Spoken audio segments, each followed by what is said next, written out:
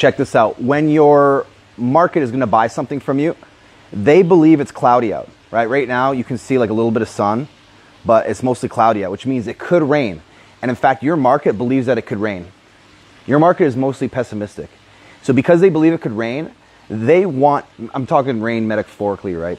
And so because they believe that it could rain at any time, and the odds are actually pretty large that it could rain, even though you're throwing a big ray of sunshine in their face, kind of like there's a ray of sunshine in my face right now, even though it's mostly cloudy.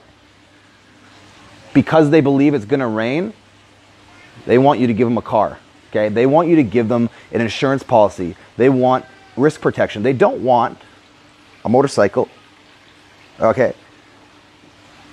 They want the car. And what that means is that means they want that guarantee.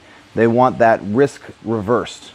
So when you're writing copy, you may think it's overdone. You may think that it's not important or not important enough. Maybe this time I won't put it in. Always reverse the risk for first-time customers.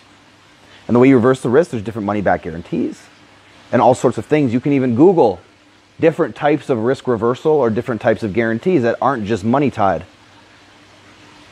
And you'll find out that because it may rain, and because they believe it may rain, they may even make it rain through self-fulfilling prophecy and all of that.